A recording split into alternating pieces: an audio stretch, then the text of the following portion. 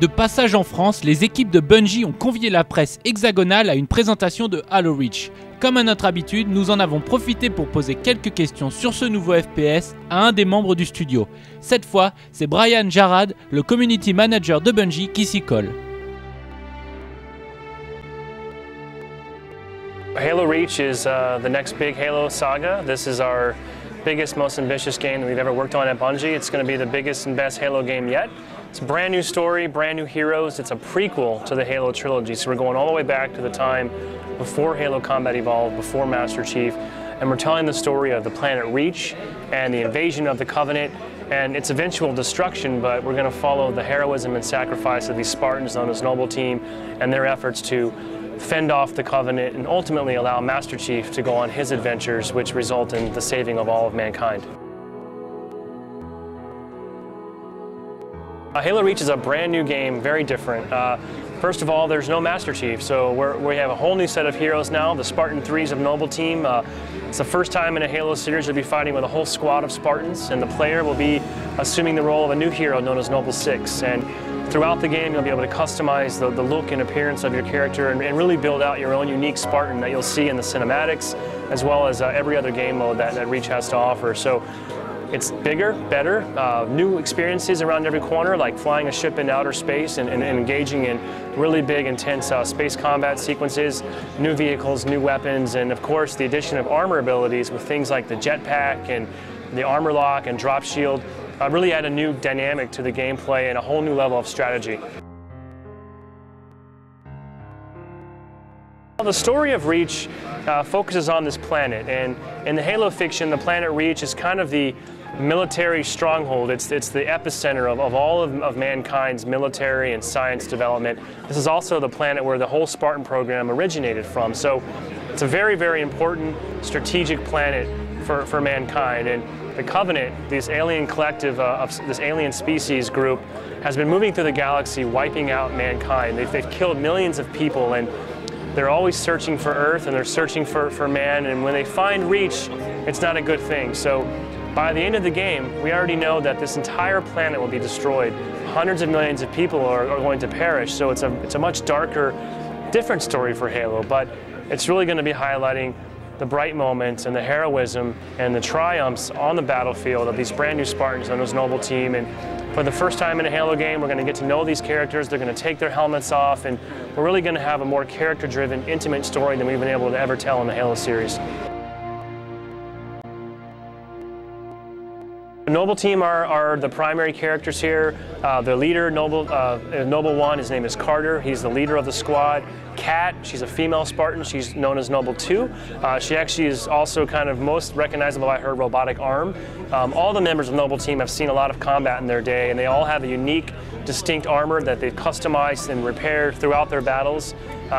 June is Noble Team's sniper. He's pretty lethal with a sniper weapon. He's good at sort of more stealth and long-range combat. George is the big guy. He's the only member of Noble Team who's actually the same type of Spartan as Master Chief. So he's a little more advanced, a little more powerful. He carries the big, gigantic turret. So all these different characters will be working together throughout the campaign and really bring in different gameplay experiences as you play through the missions.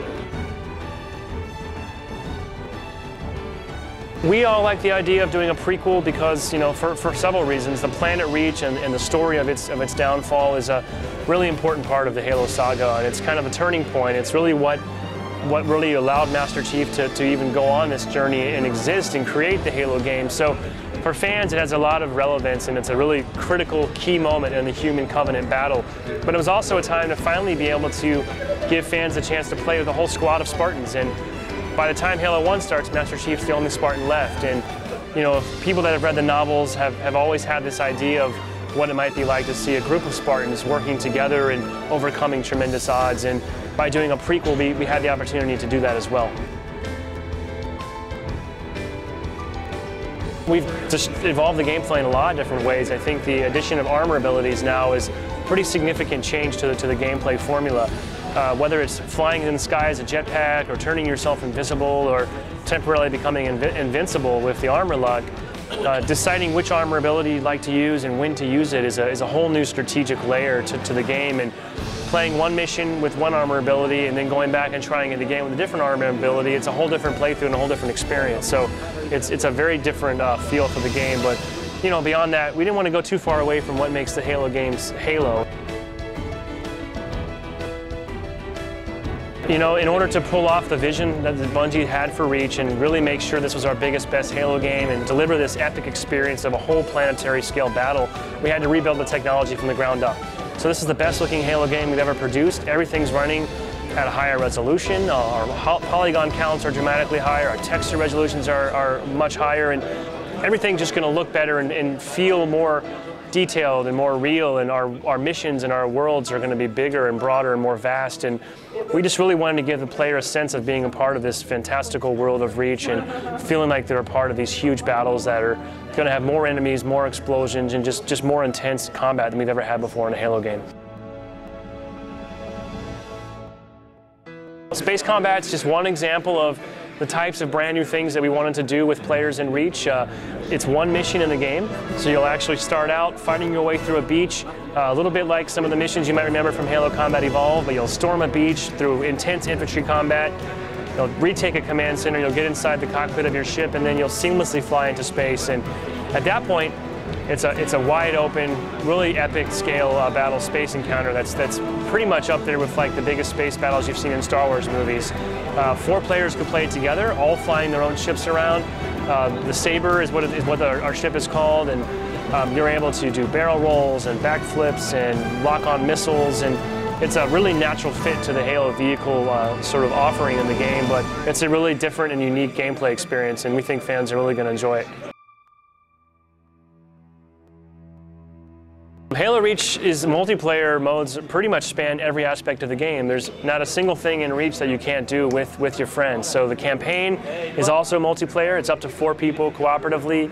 We also have Firefight, our cooperative game mode that's really sort of like the arcade experience for Halo. There's no story, it's just you and your friends going to battle against lots of different Covenant, and it's a lot of fun.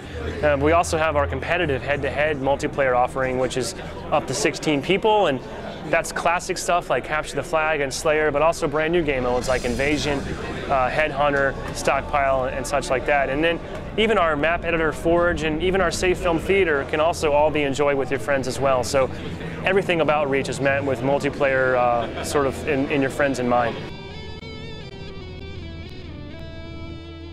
Forge is our map editor that we brought out with Halo 3, and we've done a lot to try and make it even more powerful, more efficient, and just easier to use. So you should be able to build even bigger, more complicated, and more interesting maps in Reach than you ever could in Halo 3.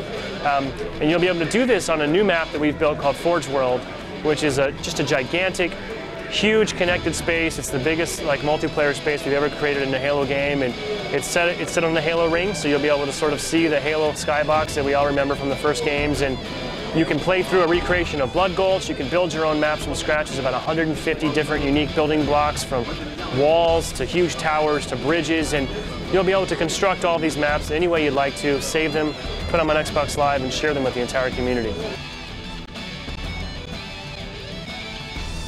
I can't talk quite about our specific DLC plans yet, because we haven't even actually shipped the game to stores, but I think it's safe to say that there will be some DLC down the road, and it's really important for Bungie that Halo Reach and our community continues to have strong support after the game's been released. It's a brand new story, and we're going to be telling a new story focusing on new heroes of Noble Team. So this game will not feature Master Chief. He's not part of our campaign, but for fan service, for fans who love Master Chief, you'll be able to go in the Armory and unlock Master Chief's voice for use in Firefight, so you can still hear Master Chief talking to you, and you could even customize your own armor to look just like Master Chief if you want to.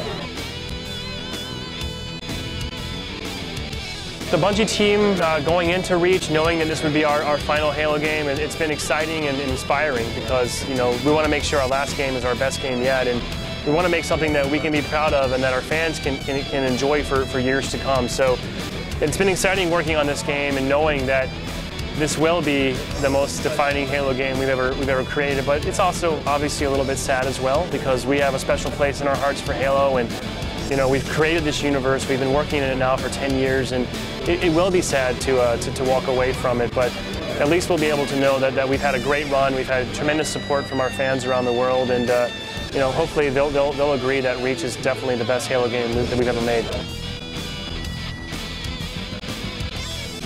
We're not really ready to talk about that quite yet. I can just tell you that just like Halo or even Marathon and Myth, Bungie's setting out to build a brand new universe and create a world that's interesting, that we can tell stories and make gameplay experiences in, and that our fans are going to want to spend another 10 years in after Halo. But we'll have more to say about that later. Les Spartans en herbe, pressés d'enfiler l'armure et de fouler le sol de Reach, n'ont plus qu'à faire preuve d'un peu de patience. Halo Reach sera en effet disponible dans les bacs terriens à partir du 14 septembre prochain, exclusivement sur Xbox 360.